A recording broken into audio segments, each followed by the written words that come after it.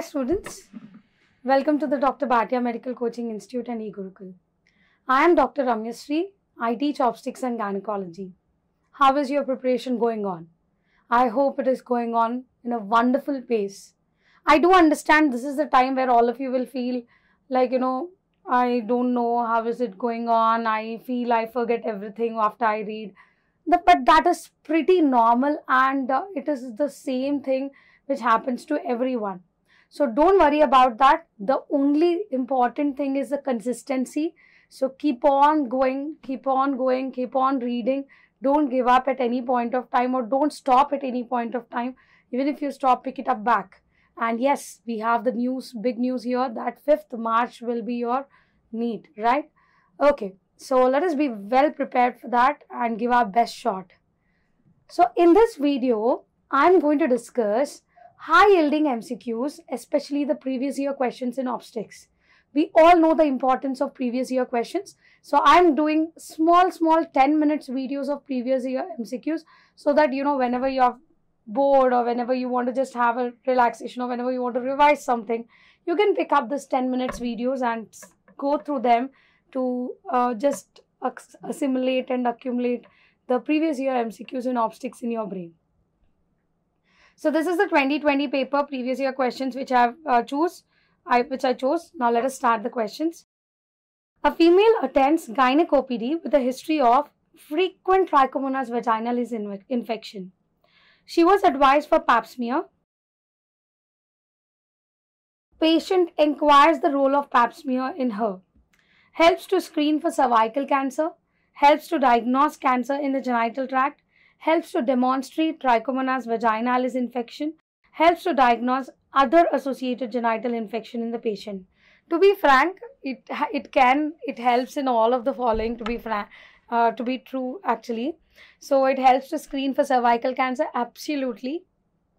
It can diagnose cancers. Yes, PAP smear not only helps you to diagnose cervical cancer, you can also pick up some other cancers like vulval, vaginal, endometrial cancers also on PAP smear. It helps to demonstrate Trichomonas vaginalis infection. Yes, guys, PAP smear can pick up many infections like Trichomonas also. It helps to diagnose other genital. It doesn't help you to diagnose, but yes, it definitely helps you to demonstrate other genital infections in the patient. So diagnosis is a big word, but it helps to demonstrate definitely, right? Now she has frequent history of Trichomonas vaginalis infection. So as she has repeated sexually transmitted infection, she has high risk of developing cervical cancer. So as she has repeated, I already know that she is Trichomonas infection patient, right? And she has frequent history of Trichomonas infection.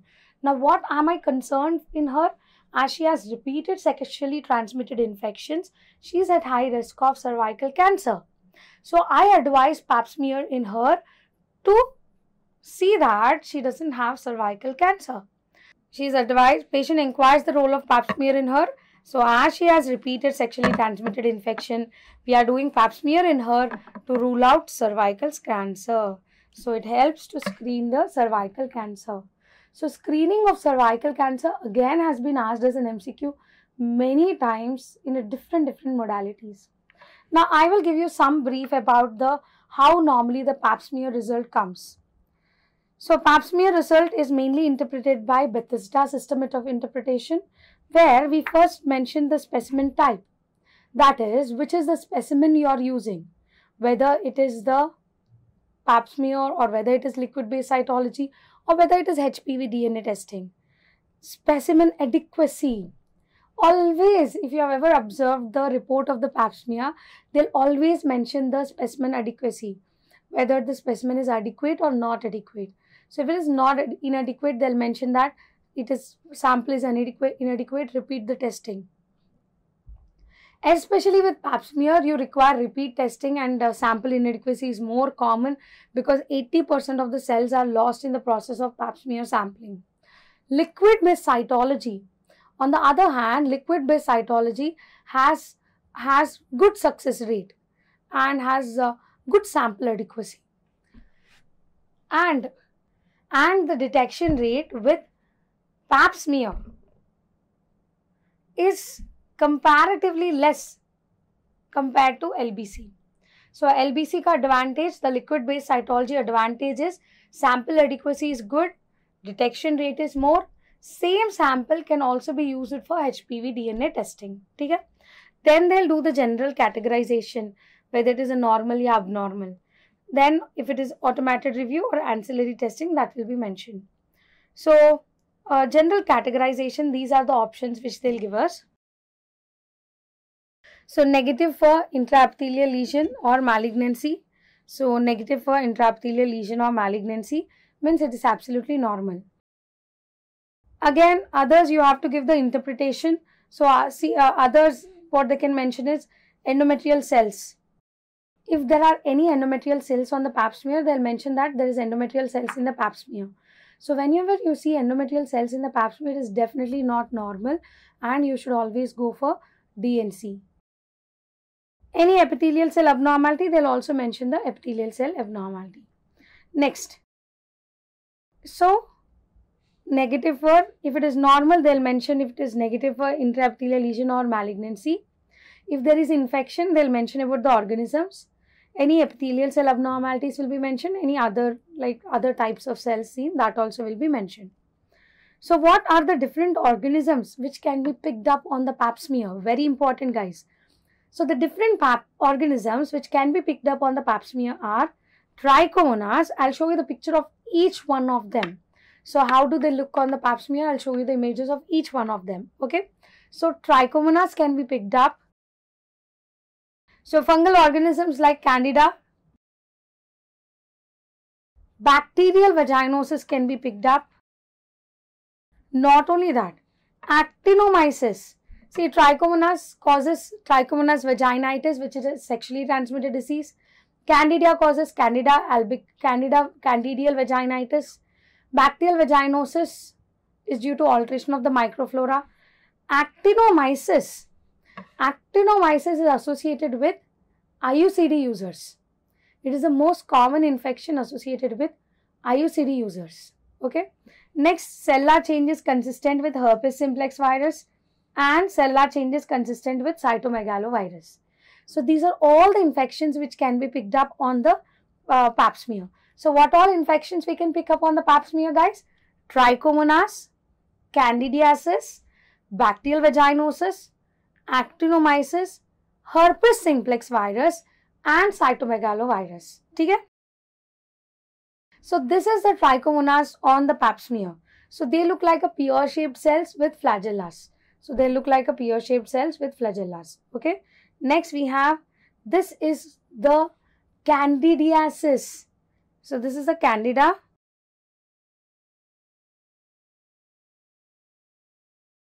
So, this is called as sheikh kebab appearance.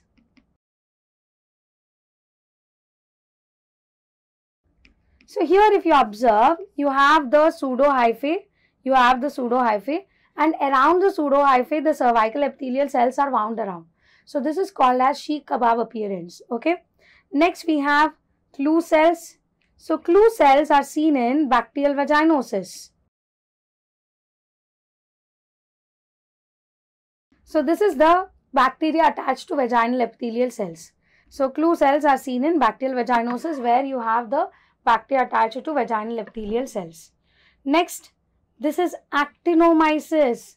So, actinomyces may you have multiple filaments arising from the, you will see that around the vaginal epithelial cells like full multiple filaments coming out. So, this is called as cotton woolly appearance. Okay.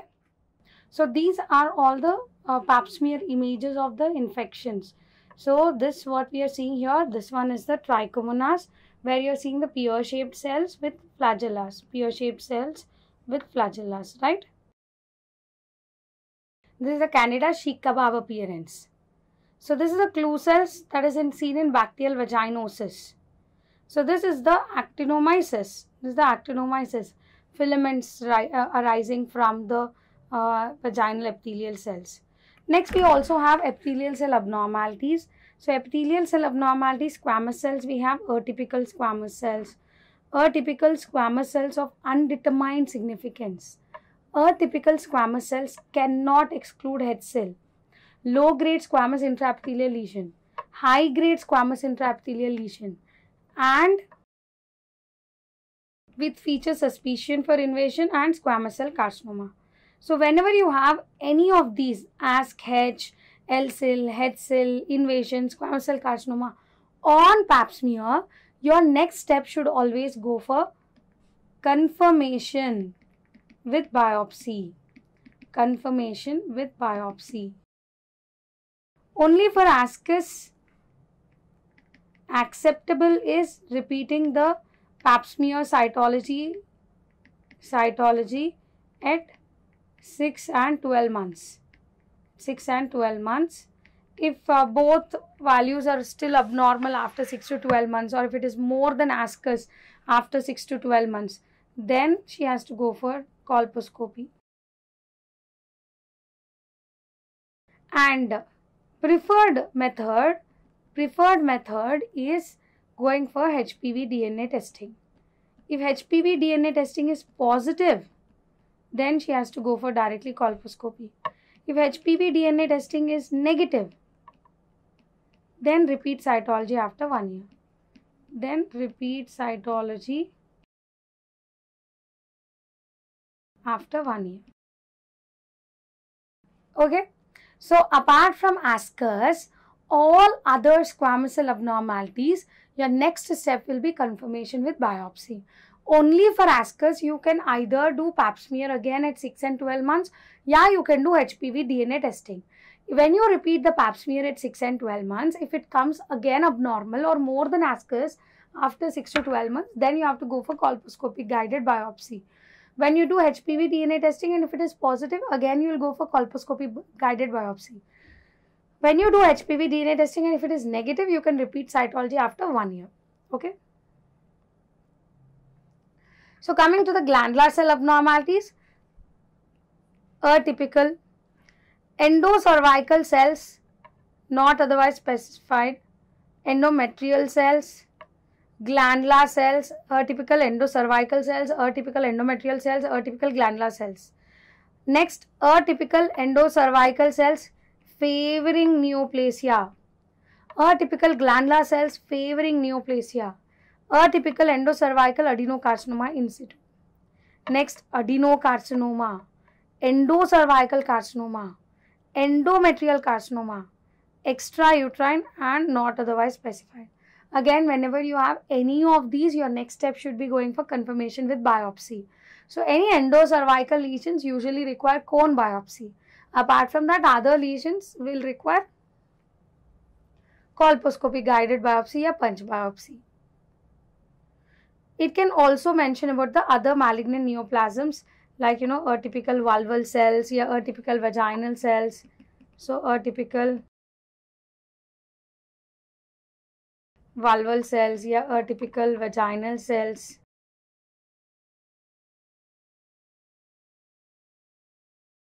Okay, so this is how we interpret the PAP smear, and this system is called as Bethesda system.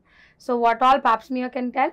PAP smear, if it is normal, it mentions as negative for intraepithelial lesion या malignancy.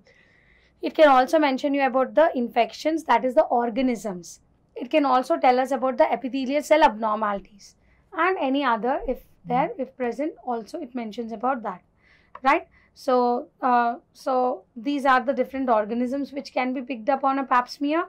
Next, these we have abnormalities, epithelial cell abnormalities, squamous cell abnormalities and glandular cell abnormalities. And most important point, you don't treat based on the PAP smear. You always have to go for confirmatory test, which can be either colposcopic guided biopsy or cone biopsy, but it is biopsy. So basically you have to always treat based on the biopsy. So this question I was trying to teach you about how do we interpret the PAP smear, right? So this is one of the important PYQ which in recent times we had. So here the role of PAP smear is to screen for the cervical cancer because she has repeated STDs. And repeated STDs is one of the risk factor for cervical cancer, right? Next, so how do we screen for how do we screen for cervical cancer? So according to American Cancer Society 2020, you're supposed to start screening from 25 years. You're supposed to start screening from 25 years. So from 25 to 65 years, from 25 to 65 years, you can use HPV DNA testing every 5 years. Or you can use HPV DNA testing plus PAP co-testing every 5 years. Or you can use PAP smear या LBC every 3 years. So preferred method will be this, acceptable will be using the PAP smear या LBC.